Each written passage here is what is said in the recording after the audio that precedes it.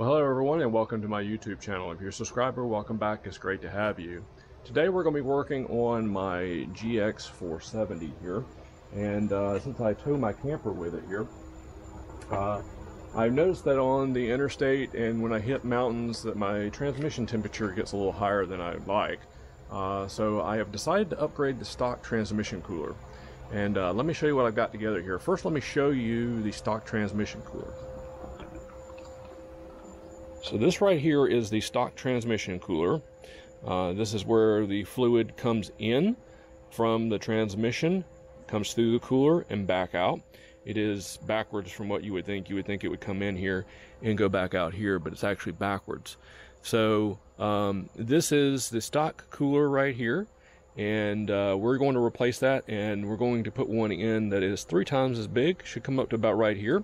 We'll have to relocate these horns to over here. We'll have to take, of course, out the stock transmission cooler, and I've got a custom bracket. In fact, let me go ahead and show you what I've got here. So this right here, this is the Hayden 678. This is for the GX470. This will work on 03 through 09 GX470. And this is what they give you. Now, I bought this kit on Amazon. It's about 50 bucks. I'll throw the link down below. It comes with a hose. And this is what the cooler looks like. Box will stay open. I understand this is a good quality cooler. So this will go in here, right about in here. And as you can see, size-wise, it is literally about 3 times the size of stock. So we're going to be replacing that stock one with this one, and we'll see. We'll report back what the difference is in transmission temperature. Now, obviously, I can't mount that here without some help. So that's where a company called Mountain Pass Off-Road comes in play. A guy named Steve Foltz owns this company, and he builds these brackets.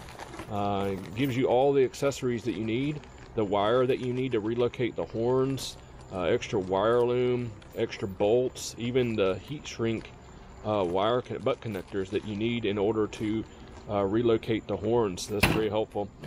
So we'll go ahead and dig into this. I'll go ahead and get this out of the package, and we'll come right back and show you what it looks like.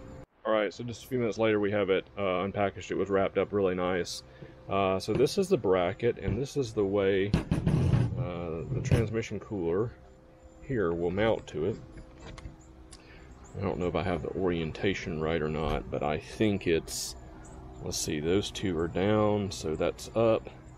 This should mount here just like this, and he supplies the bolts to be able to mount this transmission cooler directly up to it. You can see there, we'll mount this up on here and get it ready to mount up to the GX. So I'm gonna go ahead and get started on the project and take you along with me, let you see how involved the process is, and hopefully in the end we'll have a cooler transmission. Alright, stand by. So we're going to start the process by removing these 2 horns, which is in the way of the new transmission cooler. So this is a 12mm bolt here. We'll take these out. That will expose the wiring. It's important you do this before anything else. It's the very first step. You need to get to the wiring that's behind here, and we'll show you how to splice that open here in just a minute.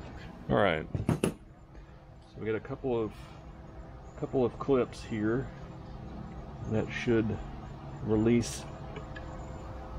That's to the left horn. I don't think it matters, but that's a single wire on the left horn. We'll pull that back and splice into this in a minute to extend it.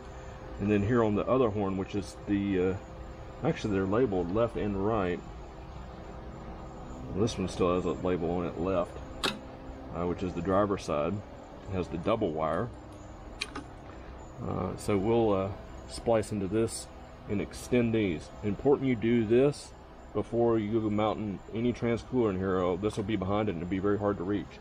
So we're going to extend these wires over here, which Steve has provided in his kit. So we'll go ahead and get working with that. Put these horns off to the side.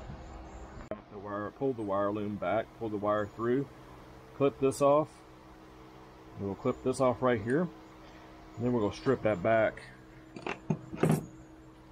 in order to extend them. Just use my little wire strippers here. So I'm going to be using, he provided connectors. I'm going to be using these types of connectors. They're solder and seal connectors. The interesting thing about them is they don't require any crimping. They don't require use of a soldering iron. So here's what they look like. And these are good for weather sealant. These are the red type. So this would replace a regular red crimping style connector. They got a little bit of solder there in the middle. So you'll want to twist your wires together. And we'll show you that here in a minute. And make sure the wire is basically joined here in the very middle of this. And then as you heat it, the solder here is a low temp solder. It will melt on the wires, join them together, and this heat shrinking tube will seal up and give you a nice weather tight seal. So we'll do that here.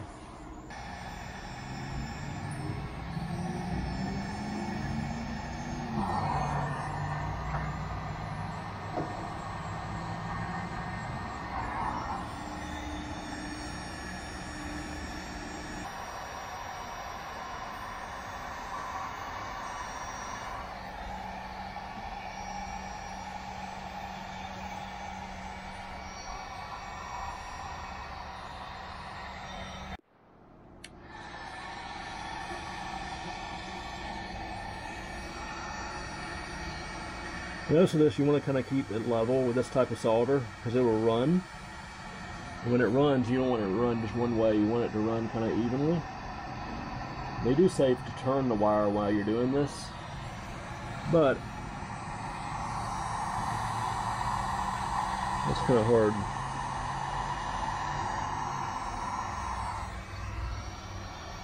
So now we have all three of our wires extended.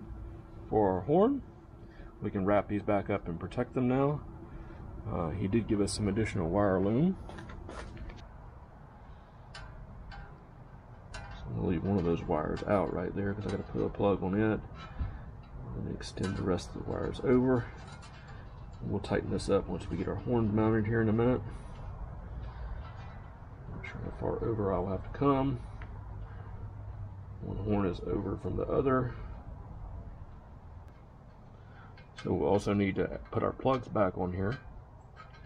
So what we'll do here is I'm going to add a little bit of loom tape to this. Find out when this stuff starts. I like this better than electrical tape. It just works better. It's what the factories use also. It's called wire loom tape. And it's not really tape as much as it is a fabric. It does have a bit of a stickiness to it. But it is not as bad as electrical tape. It looks better, works better, it's more weather resistant, it won't come off. You can literally run this up and down the whole thing. Here. I'm going to cut it right here though.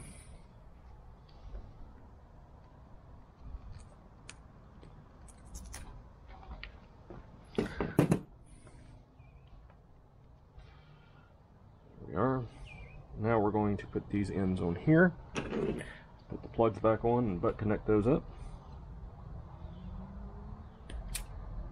As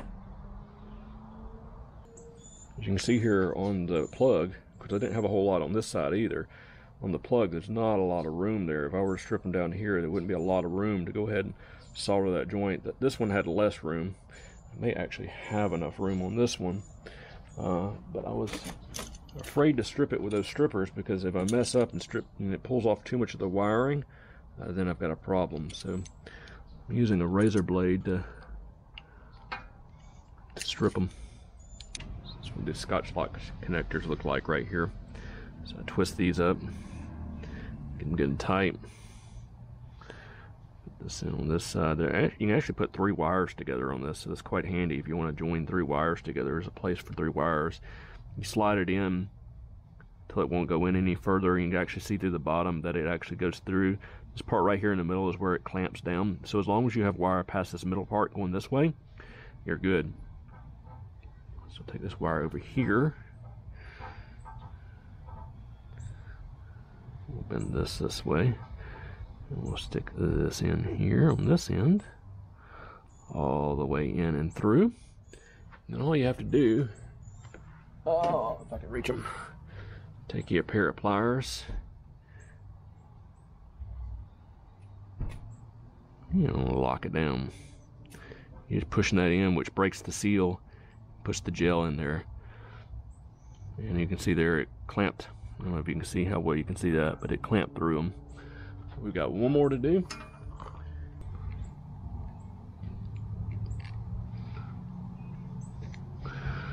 And that's it. Make sure they're in there. They're in there. All good. So now we have both plugs done up now. Fold this back, put it in wire loom, put some tape around it, and we will be done. Let's go ahead and move on to mounting the horns. Alright, so now we're going to mount our horns over here. We've got our left one over here. We're going to mount on that bolt, and our right one over here. We have to bend this mounting bracket to get around this. Neighbor walked up, so I had to stop. We're bending this bracket out and around this, so take a pair of channel locks. We're going to bend it out.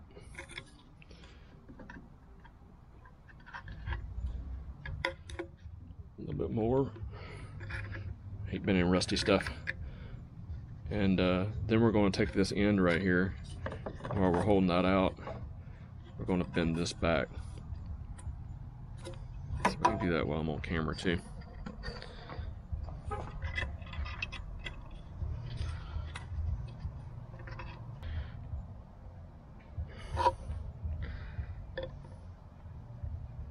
After all, these are just horns, so they don't have to be perfect.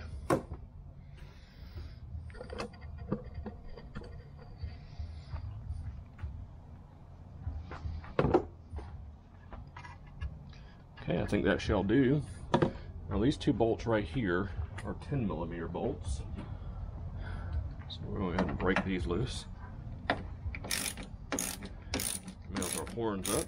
So this is the left one. And this is the shorter wire that I have. So I'm going to go ahead and plug in my wiring harness here.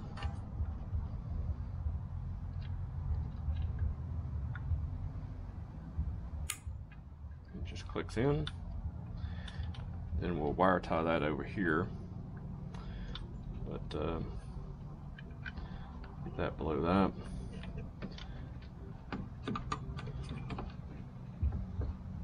Mount that horn there.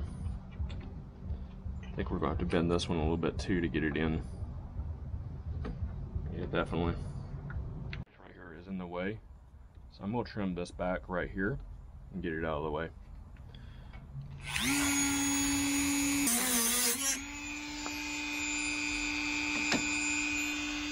There we go.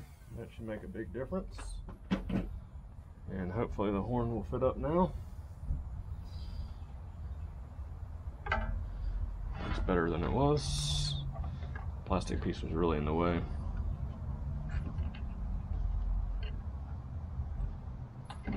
Here we go. Much better. Go ahead and put that bolt back in.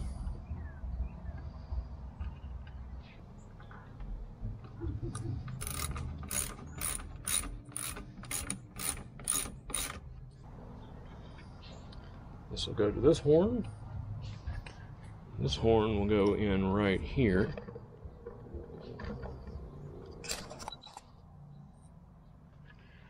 Right here. So go ahead and break that loose. There we are.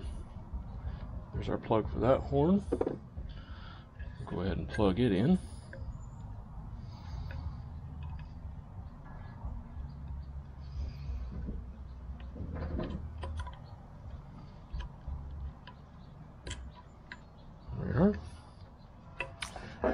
the excess wire loom.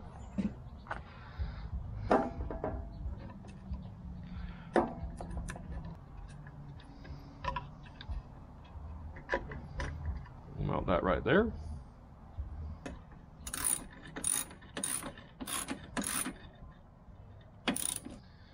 And there we have it. Our horns are now relocated and mounted up. They are not in the way of the fan. And the wires are, they're all clearance. There's a cage around the fan anyhow. Show you what that looks like. They have been relocated. Now we are on to the transmission cooler. Alright, I know it's getting dark, but now we're going to remove 3 bolts to get the transmission cooler out. We're going to remove this bolt right here. There's a top bolt down here. There's 2 bolts. There's one down here at the bottom. We're not going to remove that one. We're going to remove the top one that's holding the transmission cooler. So there's a total of 3 bolts. Third one's right here. Hold this cooler in and the cooler will come off. Then we'll be left with the hoses. So let's go ahead and work these now. 10mm. Here's the drama. One bolt came out, which is actually the one that needed to. There's a cage nut on the back over here.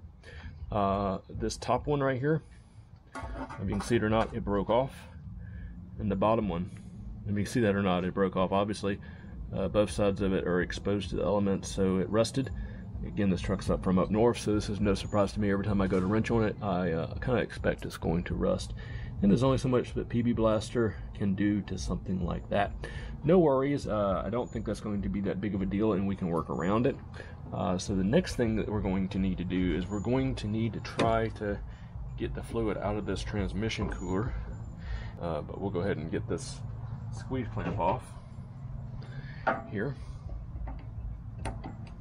We'll pull it off the rest of the way. I doubt there's any fluid that comes out of this return line.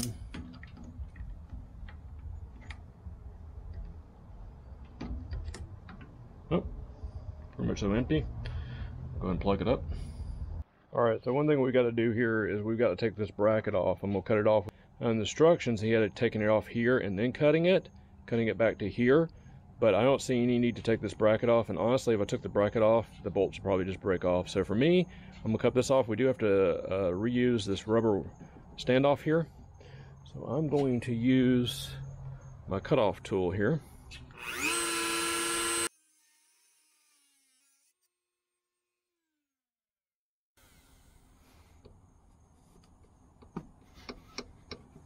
You may notice that I put a piece of cardboard over the radiator here, and that's just to protect the, actually it's the air conditioning condenser. That's to protect it so that I don't bang anything into it. So we got that cut off. Now what we'll do is, that actually cut off pretty smooth. We'll take a little bit of spray paint and spray paint that up just to keep it from rusting. Just taking a little black spray paint.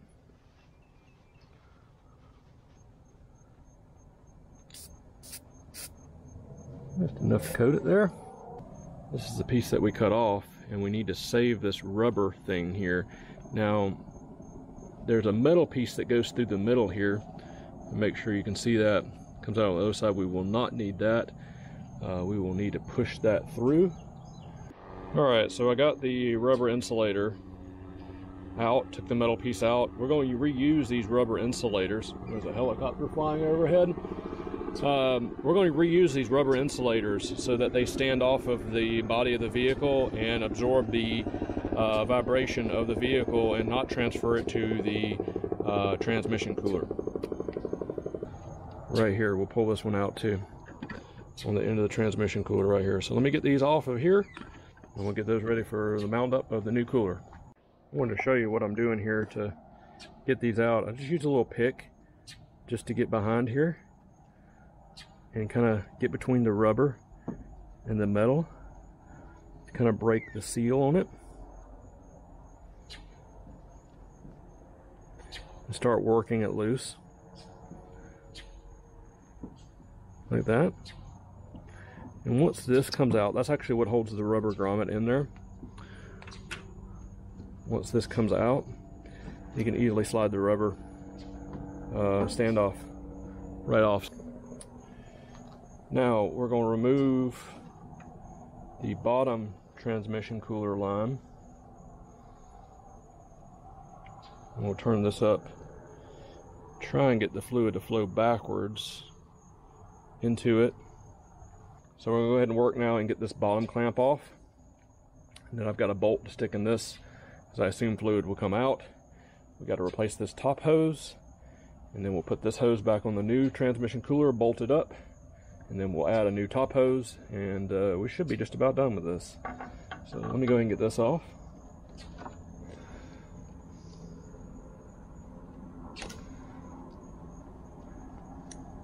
Vice grips are the easiest way to hold this down and work it off. Work like magic. I'm going to take this and twist this. Wants to break the seal by twisting it. She should come right off.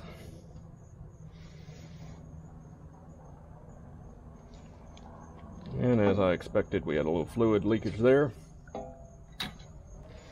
Put a bolt in there just to plug it up, because we're going to reuse that line. So I don't want anything getting into it. Make sure that's in there good. That'll keep the fluid from coming out. Should at least, yep. And here's our old cooler, which is free. So, time now to install the new cooler. Alright, so it's about 8:30 at night, and as you may remember in the very beginning of the video, I broke a couple of bolts, and I said it was okay, and it really was okay. So the bolts that I broke off, and the reason why they're okay, we have 3 bolts. One of them was to this tab over here, which we're not going to reuse. We only needed the rubber bushing, so that was okay. The one that's problematic is the one that I broke off down here. Dang helicopter's back again. Hope you can hear me. The one over here actually has a cage nut on the back of it. So I have that nut and it'll be fine. It'll work no problem. This is the problem one down here because it broke off. I need to reuse it and I don't have it. And I checked my stash and I do not have a spare or one that's the same size or the same length. So being it's 8:30, all the hardware stores are already closed, so we'll have to come back tomorrow and finish this job up tomorrow after I get back from the hardware store with the right bolt. We'll pick this back up tomorrow. All right, see you then. Well, welcome back. It's a new day. It has been raining for the last couple of days. The last time I left you, it was dark and we had to run to the hardware store. So I've since gone to the hardware store, picked up some hardware, and as a refresher, here's where we're at. So this is the new bolt that I picked up. Another one will go down here and one will go up here, and we'll show you that in a few minutes. He provided a new one for up here, and a new nut to go back here, and a washer. So we'll show you how we mount this up here in just a minute. Okay, this rubber bushing I took off earlier in the video. I ended up putting it back in with the metal insert back in it. I had to slide the bushing back in there and then put the metal insert back in. We need that so that we can send the bolt back through it. Well, this one over here, I've already got this staged and ready. So what we're going to do is tighten this down, and the transmission cooler, the teeth on it are going to go through this right here first, and then the bottom bracket's going to sit right in front of this one, and then the top bracket is going to stand off of this one with a rubber bushing that's going to go between here and the frame of the transmission mount. So I'm going to go ahead and, before I do anything, make sure everything fits. Okay, so hopefully this will allow you to see kind of what I'm doing here as I'm getting things in line. So I'm putting this side in first, in between the rubber mounts. That will go there. And then we'll have another rubber bushing. Another rubber bushing that'll go in between here. And this just gets tightened down like that. So that should be how it mounts. That is good and even. It does clear everything. So no worries there. Plenty of room. Okay, I should mention that the only metal piece that you take out of this inside, there's 3 of these rubber standoffs. to help isolate vibration. You only remove the metal from the top one. We'll go ahead and put this through here. So we can just let this rest on here. Keep it towards the front. Put this side in first.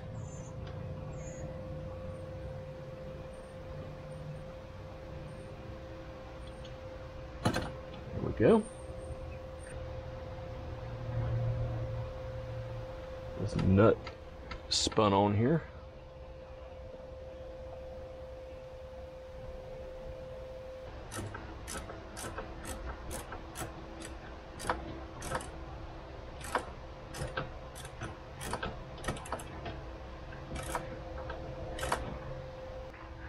Now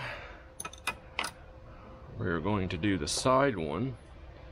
I am going to need an extension for that. So it's down in there. So the side one over here second.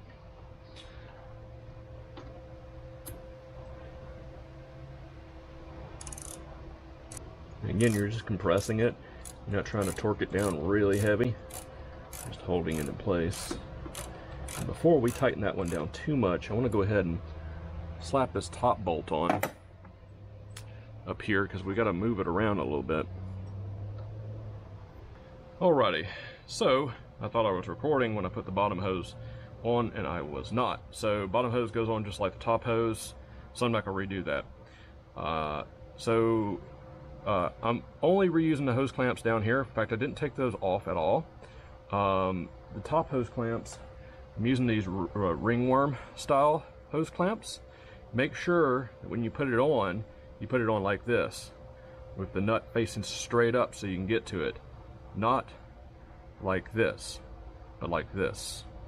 So we'll slide that on there, we'll slide this on the top, and I didn't have to replace the hose. All my hoses were actually the right length. So believe it or not, we were all good. So that's great. Alright. They do provide hose with the Hayden kit in case you do need to replace it.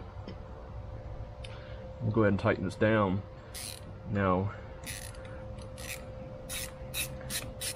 one thing about tightening this down, you got a nipple right here. So you want to be on this side of the nipple, but you don't want to be all the way down at the end. So you want to be in between.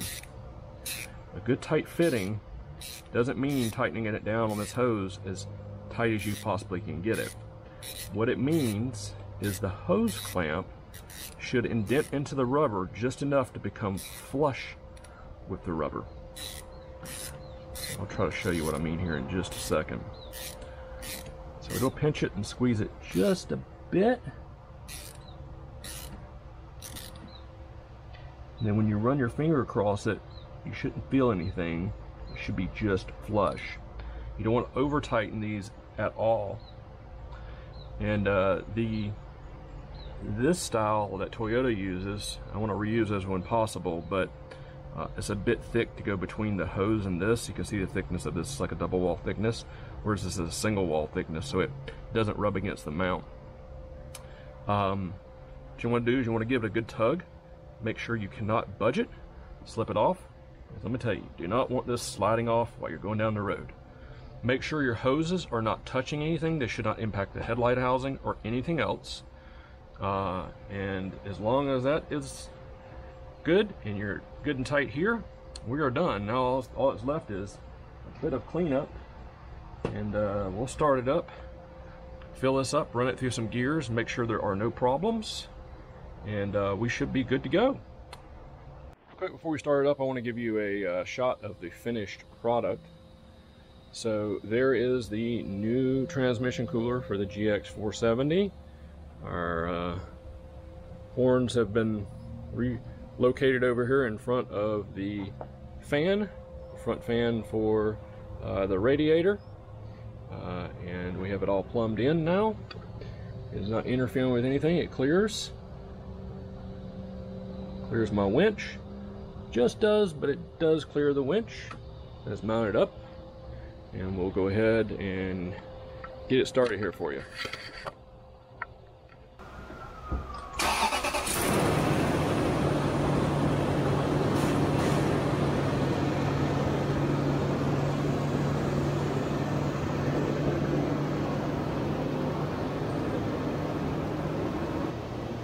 I'm going to check to make sure we don't have any leaks anywhere.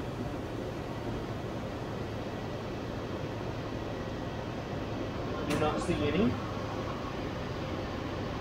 We are all good to go.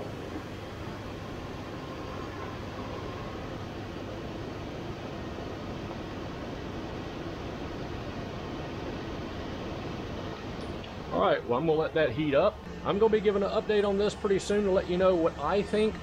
Okay, well, I won't leave you hanging. Recorded this video about 2.5 weeks ago, so now it's 2.5 weeks in the future from when this video was recorded on the how-to, and I have since taken the GX on a trip, about a 400-mile trip one way, towing my camper here, which weighs about 3,100 pounds dry. When I was hitting the mountains in it previously, I was getting up around 220, 225 degrees on the transmission temperature. On this last trip with the new transmission cooler, I didn't get above 200, and it was a much steeper climb than before. Very impressive. Also on the interstate, when towing about 65 to 70 miles per hour, previously on the stock transmission cooler, I was getting about 180 to 190 degrees. And this is during the middle of summer when the temperature outside is, you know, in the 90s. Now I'm getting about 155 to 170 max degrees when towing down the interstate at the same speed, same weight towing. So on the interstate I dropped about 10 to 15 degrees with the new transmission cooler, and towing up the mountains I saw a considerable difference. So worthy upgrade. I do highly recommend it. Anyway, I appreciate you viewing this video. Make sure you subscribe if you have not already, and drop a comment below if you are interested in doing the same thing. If you have any questions, feel free to drop a comment below and I'll answer those as well. Alright, take it easy everyone. Talk to you next time. Bye bye.